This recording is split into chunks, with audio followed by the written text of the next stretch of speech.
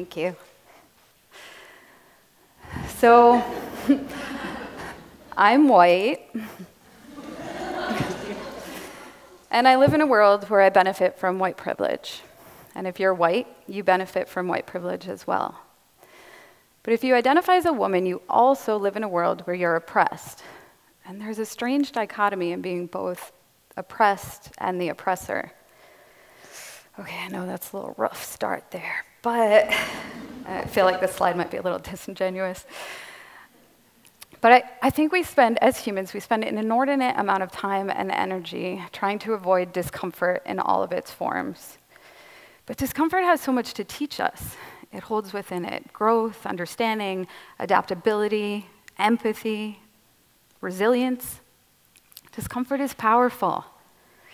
Take, for an example, an experience I had in a grocery store. I'm standing in line, waiting to check out. The cashier is like a young black woman, probably 16. The white woman in front of me has like a ton of produce, and the cashier is doing her best to remember all the produce codes, but she's new. It's taking a long time.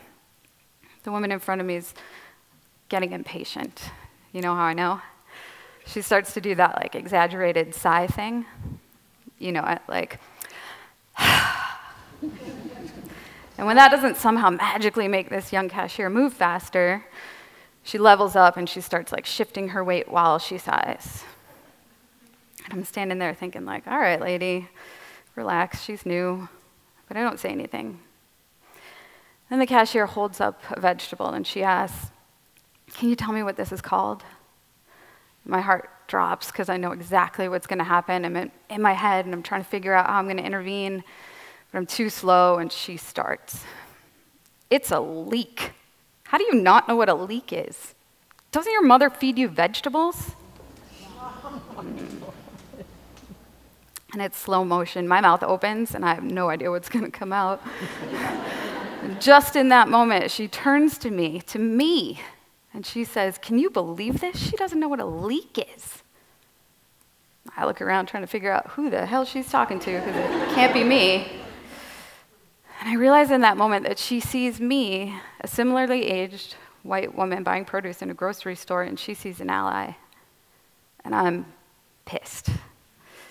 And I have no idea what I'm going to say, but the best I can come up with in the moment is, what is up with your feminism?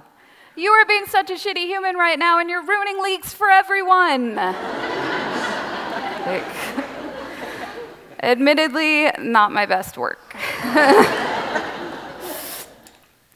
But that moment happened over 20 years ago, and I remember it like it was yesterday because it was such a transformative moment for me, and it changed everything I thought I knew about feminism and allyship.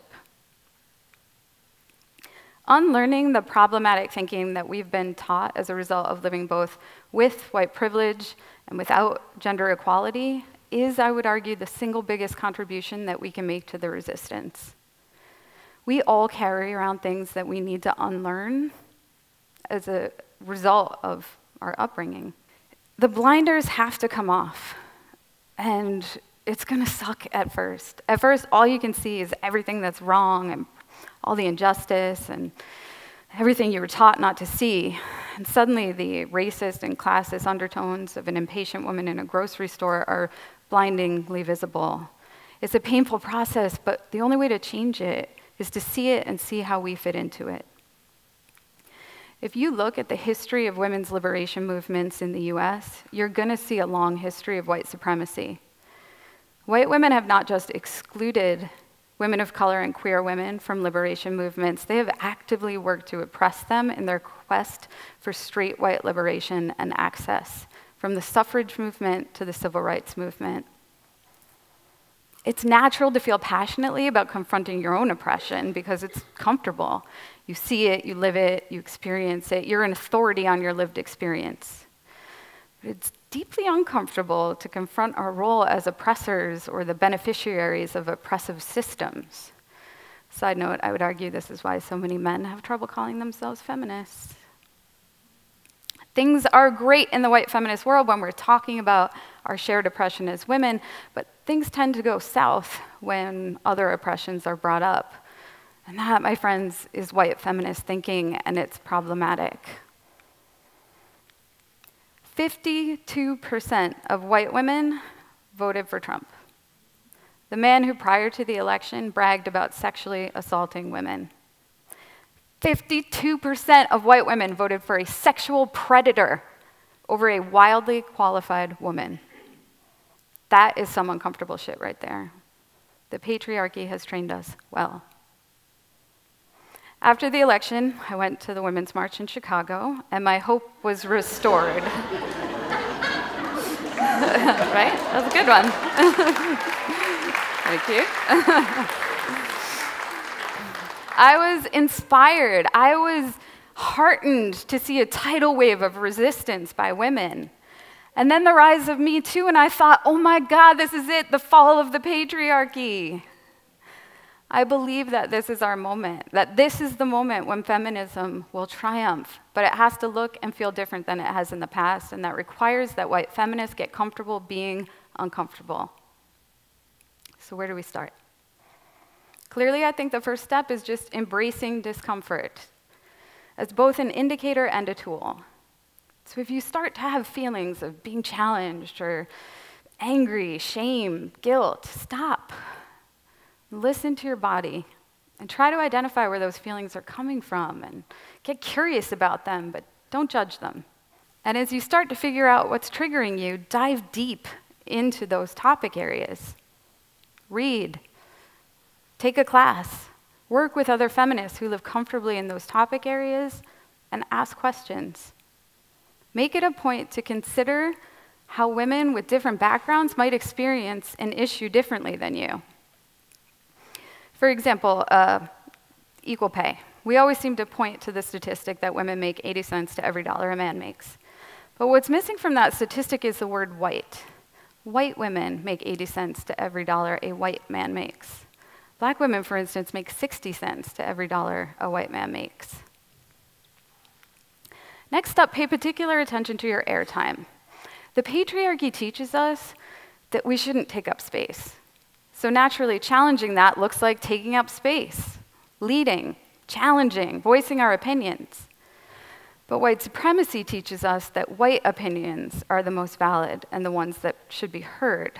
And so we're back to that oppressor dichotomy again. I'm certain, I'm going to assume, that every woman in this room has been mansplained at some point in their life. So you know the experience of having your voice silenced or your perspective invalidated, your ideas reappropriated. Just apply that same awareness to feminist spaces. Akin to that is showing up. Do you only show up in spaces created for white women? Have you been to a Black Lives Matter march, Pride Parade, called a legislator about immigration policy? I hear a lot of white women say that they're uncomfortable showing up in spaces not created for white women because they're uncomfortable, they don't feel welcome, they're not sure how to be an ally in those moments.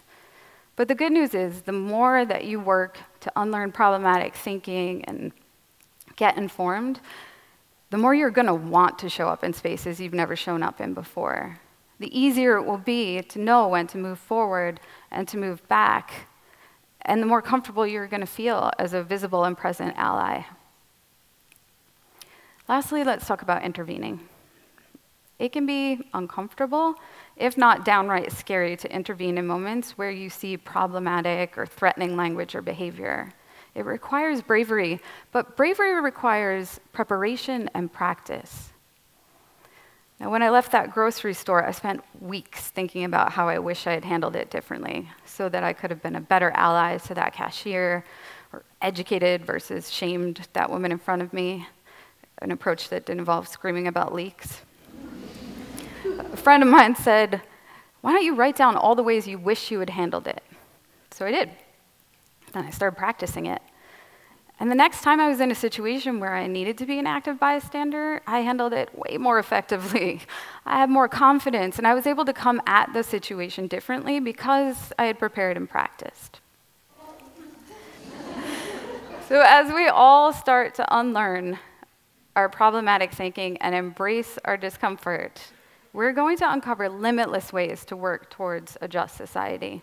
this is a time of discomfort. You need to just dive in. You're not going to do it right. It's not always going to be graceful. You're going to take shit for it. But the faster and the more important part is that we're embracing our discomfort and we're challenging it head on. Because you're either working towards a just society or you're benefiting from an unjust one. Thank you.